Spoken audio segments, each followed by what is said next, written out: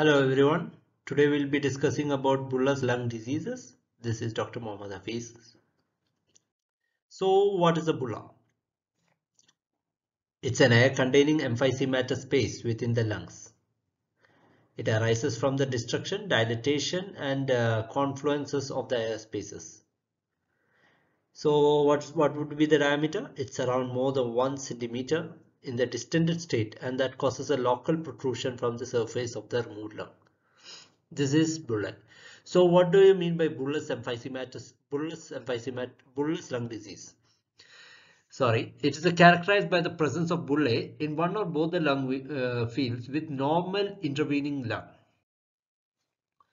So how do you classify bullae? It can be classified into primary and secondary. Okay, under primary it comes the vanishing lung syndrome, single giant bullae and bullous lung diseases. Under secondary, it can be caused by the emphysematous, paraseptal, pan-acinar and centriacinar. Then it can be secondary to any pulmonary fibrosis like sarcoidosis, idiopathic pulmonary fibrosis, tuberculosis fibrosis, and secondary due to any familial disorders like alpha-1 antitrypsin deficiencies, Fabry-Marfan syndrome, Ehlers-Danlos syndrome. So bullae occur in various clinical contexts. Bullous emphysema. It's a condition in which bullae occur in conjunction with emphysematous changes in the non-bullous lung. So what is giant bullous lung disease? It is said to be present if the bullae occupy at least 1/3 of the hemithorax and compresses the lung parenchyma. Vanishing lung syndrome, in which the parenchyma is rapidly replaced by multiple bullae. So before we go into further detail, we need to know some terminology. Terminology as Bleb. Bleb it's an accumulation of air between the two layers of visceral pleura and lined by the elastic lamina. I'll explain to you in detail regarding it. Bullae, as we know, it is present deep to the internal elastic layer of the visceral pleura and is confined by the connective tissue septa of the lung. Then what is the cyst?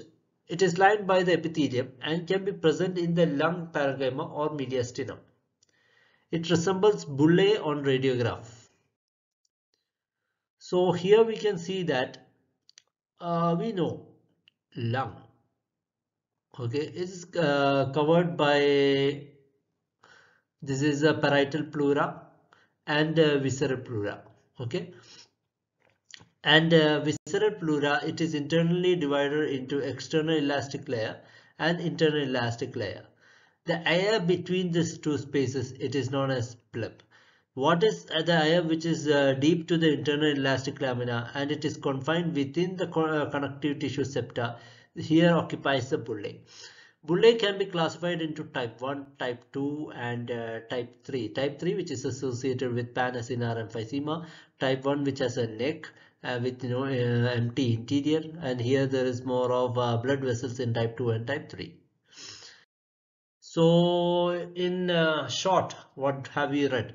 We have learned about Bleb, bullae and cyst. So what's the Bleb? It is within the visceral pleura, and bullae which arises within the secondary lobule. Cyst within the lung parenchyma or mediastinum. Bullae can range from 1 cm to 75 cm of the lung, whereas Bleb is usually within 1 to 2 cm and cyst is 2 to 10 cm. The associated condition with Bleb which is important is spontaneous pneumothorax. With bullae it is bronchogenic carcinoma, and cyst can be secondary associated with a respiratory infection. Thank you.